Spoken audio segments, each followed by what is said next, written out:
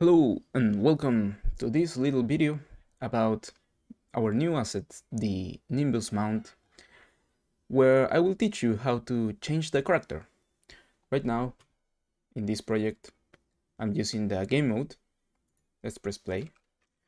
And if I press F, then I can ride around the Nimbus.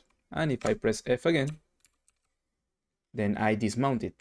So what I wanted to do is use this Sun Wukong character from the Paragon game, and let's see. It already has these animations, and what we need to do is just, well, add some things in order for it to work. So let's start. First, let's open that character blueprint. Here it is. And also let's open the inside the Nimbus. You will find the Nimbus folder when you download it, and here there will be blueprints and the Nimbus Rider. You will find that this input that I already added it. Yep, there it is. I already added.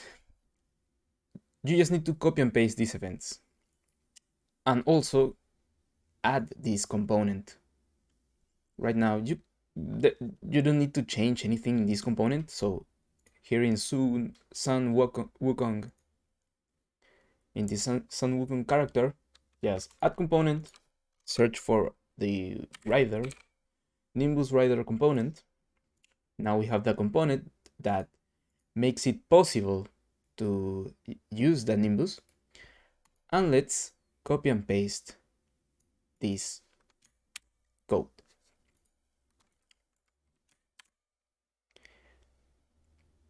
And enable calling mount. For now, let's do nothing. Confirm. Because it will be created, so let's not worry too much about it. Enable calling mount. It's already created here, so let's call it again. Compile. Enable calling mount. There it is. It's this custom event. It seems that when you copy and paste, you run into that little error, but not to be worried. And this is a warning because of this input. Let me just delete it so we don't get a warning. So now with this code copied, let's play. Now if I press F, it will jump and it will be able to use the mount. What we're not seeing is the animations, and it's because it uses custom animations in order for our rider to lean forward and to the sides, right? So, but it's already looking pretty good. You see that whenever I mount the Nimbus, it did a little jump. Yeah, we can increase that jump in order for it to look better. So here in the character movement on the Sun Wukong character, let me search jump velocity. Let's put it to 600 because I believe that's the number this one has. Yes, it is. And now play. F. Yeah. And it's a little weird because we're not using our blueprint, our animation blueprint. Here on our Nimbus folder, we have an animation folder, and also we can find the blueprint, the animation blueprint. You can double click, see how we're doing things, and let's see how it's been used.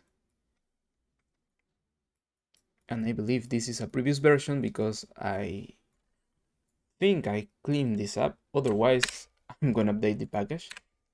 But this is it. This is the code that drives, if the character is riding a vehicle, in this case our mount, forward lean and right lean. And in the anim graph, in the state machine, I added a riding Nimbus. So whenever we're riding the Nimbus, riding by the vehicle, then it changes, right? We can do our own logic. This is the logic I have provided for you guys. It works pretty well. And now we just need to go to our new character. In this case, it should already have an animation blueprint. Animation blueprint, let's find it, open it, and you will find that there is a lot of stuff, right? And where is even the locomotion state machine? It would be a thing, a simple step to add our riding Nimbus somewhere here, and we will test it in order for it to work properly. But we need the animations, so we will retarget them. Now, I'm gonna retarget this whole animation blueprint because I don't really want to go and retarget each animation one by one. So how do we do this? Let's make sure, let's go to the skeleton, and it's easier if I show it like this. Untitled, go here, the Nimbus folder, animations, select any animation, let's say this one, and go to the skeleton. Here we need to set up the rig. It's pretty easy, just select humanoid rig, save, and there it is. It's ready for retargeting. Now we need to make the other character ready for retargeting. So let's go to the Sun Wukong. Any animation it could do. In this case, I'm in the animation blueprint, so it will also work this little shortcut to click the skeleton. Now, skeleton tree, if you don't have this tab of retarget manager, you can find it in window and retarget manager. It seems there is already a retarget, which is really nice in this case. If you don't have a retarget setup, you just use the select humanoid rig and it should work for you. If your character is using the epic skeleton or a skeleton similar with the same names, right? In this case, this retarget is already done for us, so it should be fine. What we really need to take in consideration is that the pose need to be pretty similar. So let's check for the poses. And yeah, let me put it side by side. You can say that it's pretty similar. So because the pose is really similar, we don't need to change anything. If your pose is different, then it becomes an issue. So the way you would need to change it is you can view pose here. Now you can see this changes a little bit. And what changes? Oh, the stuff. You can view the pose and start changing, modifying the bones. And it's not letting me. Oh, skeleton tree. You can show the characters, bones, or hierarchy. And it's not letting me change the pose because it's using this already asset. And clear. Now it lets me change the pose, right?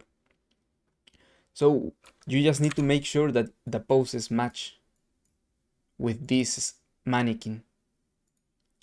In my case, it already matches. So let's not worry too much about it. When you make it match, then modify pose and use current pose. This makes it so the character will use the modified pose for retargeting. So now, with this setup, we can go to Nimbus animations, and to the animation blueprint, we can retarget it animation like one by one, retarget anim asset, duplicate, and etc. And you select the, oh, it's not here. So if it is not there, then I have a problem. So let's clear this. Select humanoid rig. It is using the same naming convention of the Unreal skeleton, so I will not have a problem here. Otherwise, I will need to select each bone to make it match, right?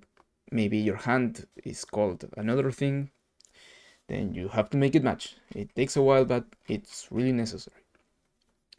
Let's view the pose. The pose, it's still correct, so that's great. So now we should be able to right click on any animation asset, retarget, duplicate, and here it is, the Wukong skeleton. Like I said, I will retarget the whole animation blueprint. Let me save it, right click it, retarget, duplicate, and Wukong skeleton. Let's change the folder just so it doesn't all get created on the content folder. And inside Paragon Wukong, I'm gonna create a new folder called retargeted animations. Okay, and let's press retarget. Let's see the retargeted animations. Did I press retarget? Let me do it again because I'm not seeing the assets. Let's change the folder, retarget animations, and retarget. There it is. You will find the animations have been retargeted. We should have a blend space where you will find our animations working, and let me hide the bones.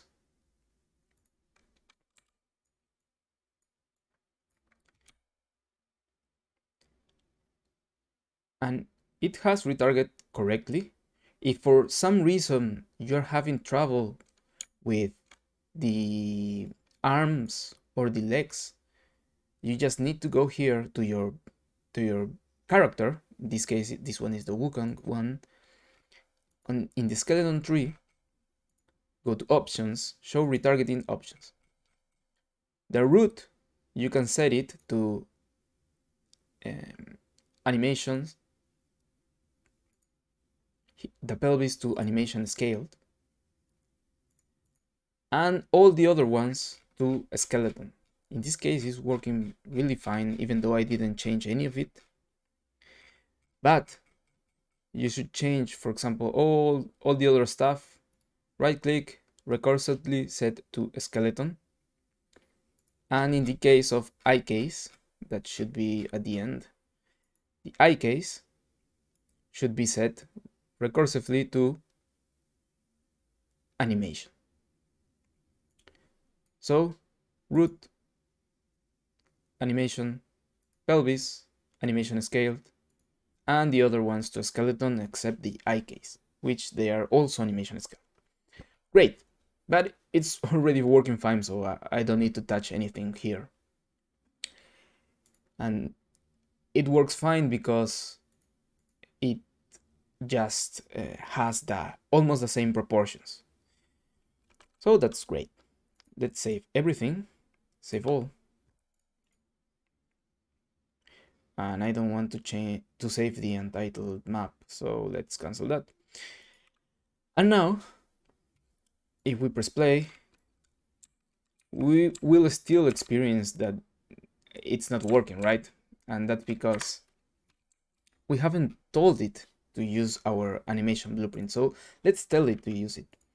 Let's find this character and let's find here the animation Nimbus Rider that is using that character. Let's go to Wukong animation and let me close this and this one, this.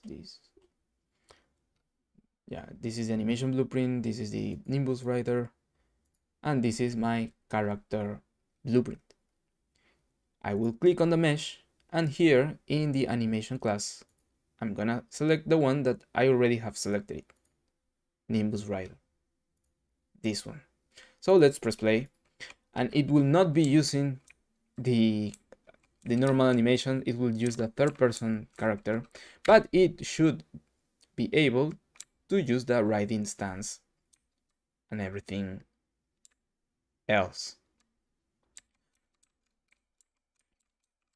Now we want to use both, right? We want to use, let me change this one to the Wukong one. Where is it? Here it is. We want to use these cool animations and also be able to ride it. So let's change a little bit of the animation blueprint. You will probably need to copy and paste the code in the event graph on the other animation blueprint. So let's animation blueprint Nimbus Rider. We don't need this because this would probably be handled by the other blueprint. Only this part of the code is what we need for it to work. So let's copy it. This one sets is riding vehicle, forward lean, and right lean. And let's paste it at the end. See, here it is, is in air, set speed, etc., full body. If you don't know if you're gonna mess up something in your animation blueprint, you can also set up a sequence. You can set this up as a sequence. So this will be at one side, and after all the other code has run, then we can run our code that sets up the needed variables.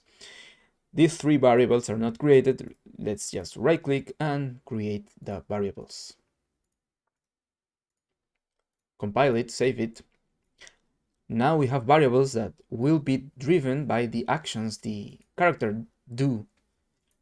So let's go to the locomotion to the anim graph and search. In this case, it should probably be on either on ground locomotion or on locomotion.